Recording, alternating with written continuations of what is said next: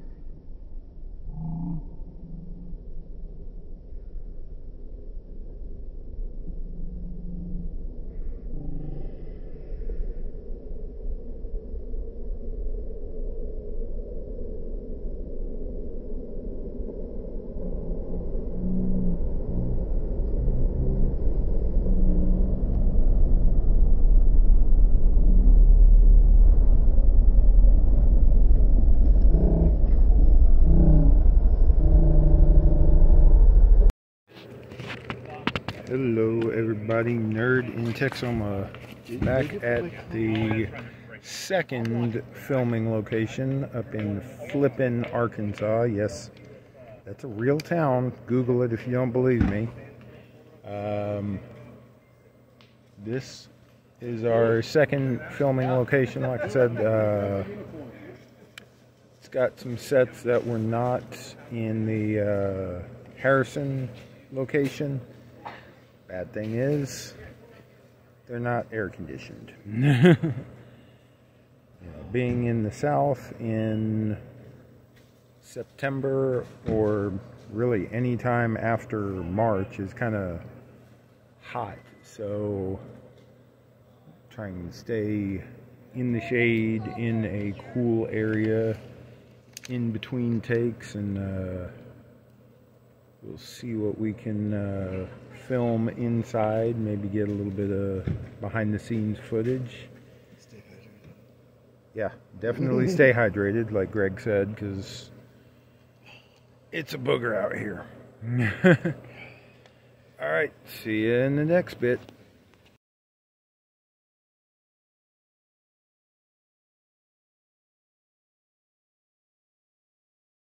Hello everybody, it's Nerd in Texoma, back with another follow-up about 8:10, 8:05-ish on Sunday night. I'm making the trip back home now. Stopped in Fayetteville to get something to eat and be able to take my leg off, because being in a car and being kind of bound up is a little achy. And I don't think I've ever showed y'all how I drive with my leg on, so I'm not going to do that now because I've already got it off, but I'll try to remember to put that in another video. Yeah, I decided to hang out a little late in the day because Sean and Christina were staying in town up in Harrison, and they were also staying at the Hotel Seville that I stayed with Greg, and neither of them had a car or anything like that, didn't rent a car. So I was like, meh.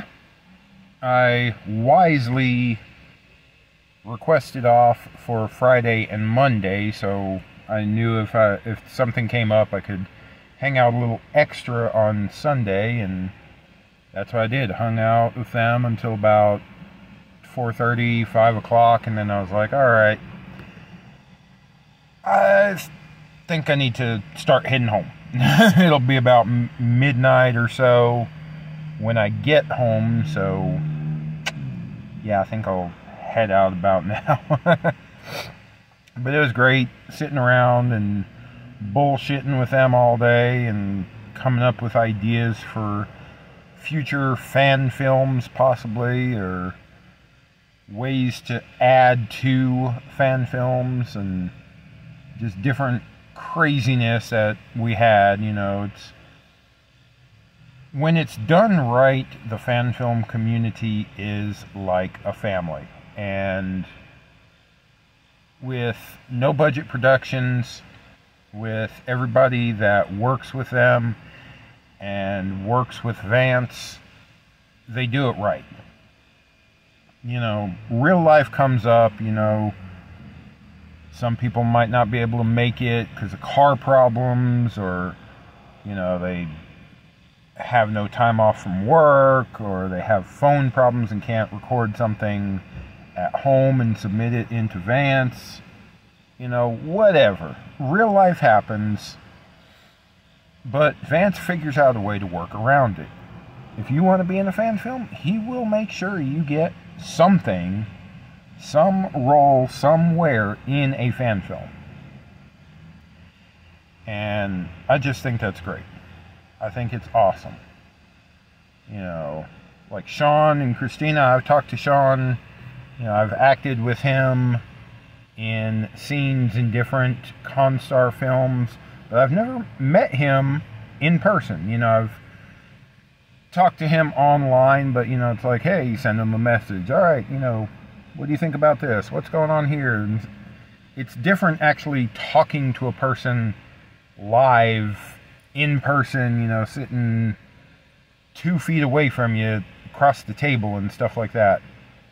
And, I mean, I got to do that this weekend. That is cool. I've never met Christina in my life, either online or in person, until this weekend.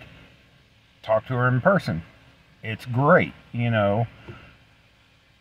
The people involved with no budget production, fan films,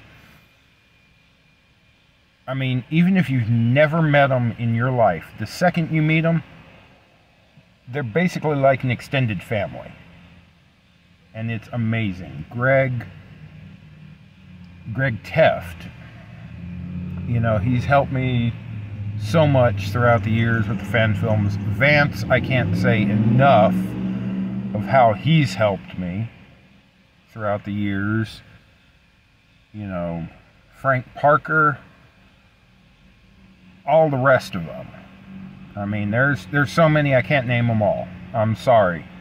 It's not disrespect, it's just, oh my gosh, it's so many. So, yeah, like I said, I'm just checking in on the little trip back home. I believe Google Maps said it still got about 3.5 hour to 4 hour drive. Yeah, it's going to be about midnight or a little after when I get home. But it's been a fun weekend. It's been awesome.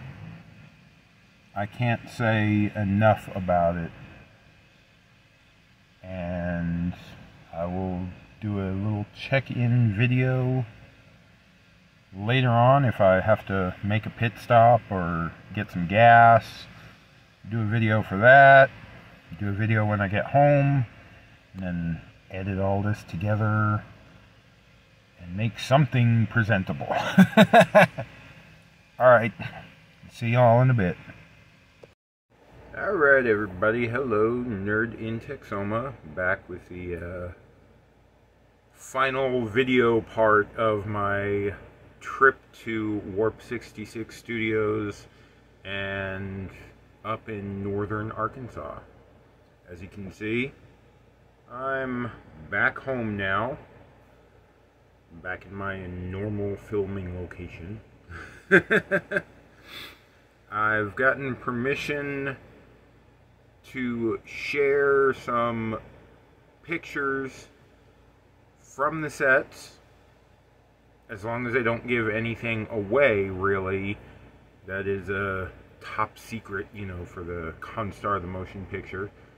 That stuff, you'll have to wait until Constar the Motion Picture is released, which, if I remember correctly, is going to be around December 8th. So, you get a little teaser now, and get the film, and then you get the Nerd in Texoma behind the scenes. Sean Reimer did a lot of behind the scenes. You know, I'm sure there's going to be golly, at least 5 different behind the scenes videos. Jefferson Kelly did some interviews with each of us, you know, after we filmed a few scenes and stuff, and we're able to sit down with him for a few minutes. So there's the Q&A on that. Other people I know filmed and took some pictures. They're not going to do like a behind the scenes video, but, you know, I'm sure they'll be posted on Facebook when it comes out. I mean, there's just a lot of content that's coming up. But I did get special permission to explain something that I put in the film personally for my character, and I'm gonna get a picture of it over here. Have to do that in editing with my app and stuff. You'll see in the picture, or pictures when they come up, that I am wearing a t-shirt. And this is actually part of the film, a little teaser, but it also is a bit of backstory for my character. and me personally. As a lot of you know, about 4 years ago, I had to get a leg amputated. And if you keep up with the Constar series, my character of Kevin Ruiz has a little bit of a love-hate relationship with Vance's character of Eric Menard, to where my character kind of resented him for leaving him behind to die on a planet. So yeah, my character came back and was like, screw you and screw your ship, and ended up crashing the Constar. Long story, go back and watch the films, you know, go back and watch Constar Review. We'll eventually get to them and, you know, get in more detail about all that. Excuse me. But I personally made a short film with my girlfriend at the time, who helped me in her backyard and everything. Kind of wrote it introducing my personal life into the life of Kevin Ruiz, because, I mean, it makes a more believable story if you live through it, if it's something that you have a personal connection to. It makes it a lot easier to deal with. So the backstory on that was that I got stuck on a planet, and there's, you know, some storm coming in, and trying to, you know, observe the native species, native people there and stuff like that. And their planet had, I guess, kind of like an earthquake type of thing. And I was walking, and my leg got stuck in there. And Captain Menard at the time said, hey, you know, we can't do anything. We can't risk being seen by these people. You know, I'm sorry, but you're going to have to leave him. And in that film, I asked another character, hey, don't leave me, don't let me die. Phaser off my leg to be able to beam me up. And they did, and all that. I've got it filmed. I need to get it edited. One day it will come out. But fast forward to Constar the motion picture, and in every scene, or just about every scene, I think, you'll see me wearing a red t-shirt with a ship logo on it. Now, we've seen crew t-shirts before in, like, Lower Decks. We've seen it in Discovery. I think we've seen some of them on the Titan in Picard. And usually it's just the name of the ship or an abbreviation of the name of the ship on that.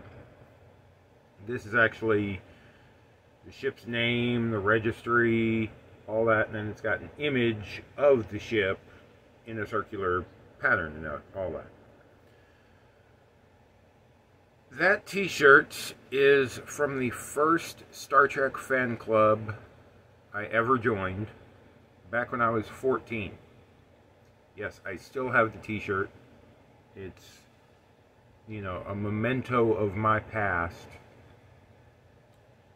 I don't wear it often or ever, really, but it still fits. It's a fan club based out of the Dallas-Fort Worth area. They used to meet at a place called Crystal's Pizza in Irving. And it's the USS Joshua, NCC 3700. And I think officially the name of the class of ship, or a variant of it, would be the Saladin, where it's a saucer section and it drops down to 1 warp nacelle. There's no secondary hull or anything, it's just saucer, engine, go.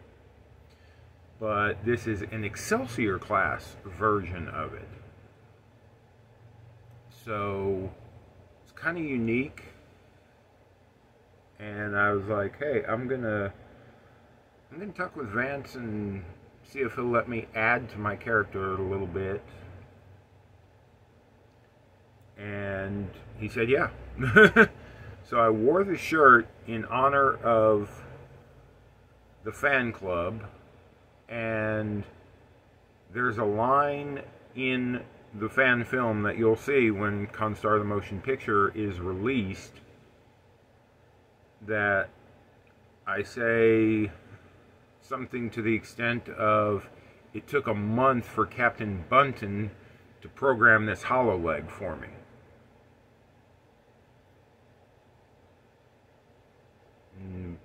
Probably nobody will recognize this, and I will attempt to get hold of the Joshua fan page on Facebook and stuff like that, let them know to look for this.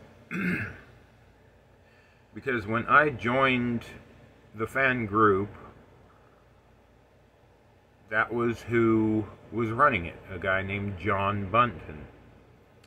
And he was the captain of the Starship Joshua. You know, he just organized the get-togethers and everything like that. And I had recently found out that in 2008 he died from cancer. And he and everybody involved with the Joshua at the time were actually the ones who, I guess, started the fan film spark in me. Now, we're talking, this is early 90s, so bear with me for a bit. I was 14. I was probably within 2 or 3 inches in height from where I am now, so that was like, wow, okay. And they had an idea for a Star Trek Next Generation comedy play to be put on at an upcoming Star Trek and fantasy and sci-fi convention. And one of the guests that would be in the audience watching this play was Majel Barrett. Yes. Luoxana Troy. Yes. Wife of Gene Roddenberry. And I was like, wow. Well, this was a next-gen comedy play, and they had every other cast, you know, picked out and everything like that. Who's going to be the Deanna Troi? Who's going to be the Data? Who's going to be the Riker? Who's going to be the Picard? They didn't quite have anybody in mind to be the Worf character. And then I joined the group. And they're like, tall dude, Worf. You want to be Worf in the play? And yeah, I joined the cast for the play at, oh gosh, what was it? Galaxy Fair 91. And I was Worf. Had the whole Klingon head ridges, went through makeup. It was about an hour to get into that. I couldn't grow a beard at the time because I was only 14, so I had like 2 hairs, and yeah.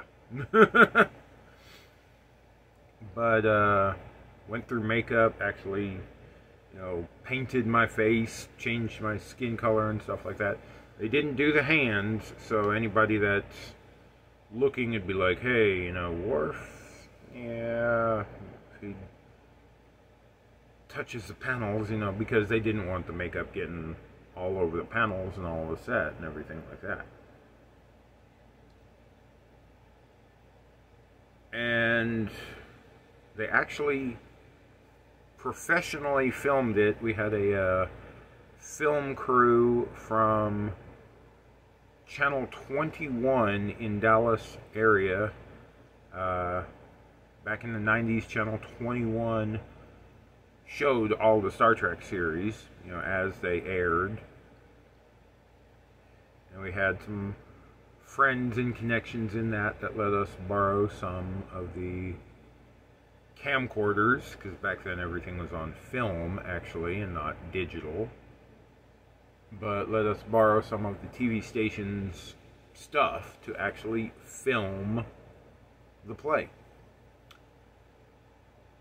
Unfortunately, throughout a lot of negotiations and stuff like that, those tapes got misplaced. Probably got recorded over, because we're talking now, this is 30 plus years ago. I used to have a VHS that somebody recorded, because we did the play on Saturday and then we did it on Sunday, live in front of everybody at the convention, so yeah.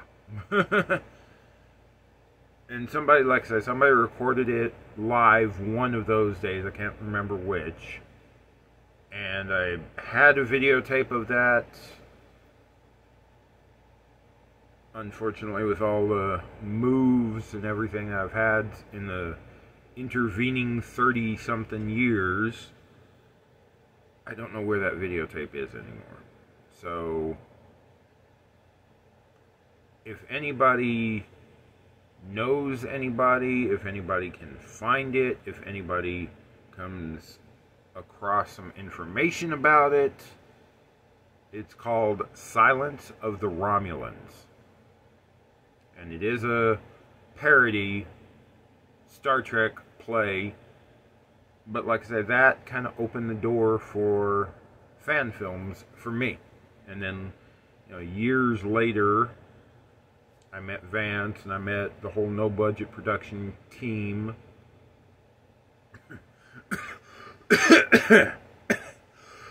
Excuse me.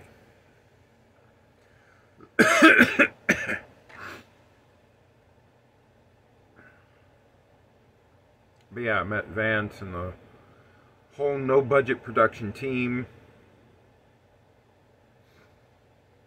Got involved in actual fan films. So, I just wanted to talk with Vance and check with him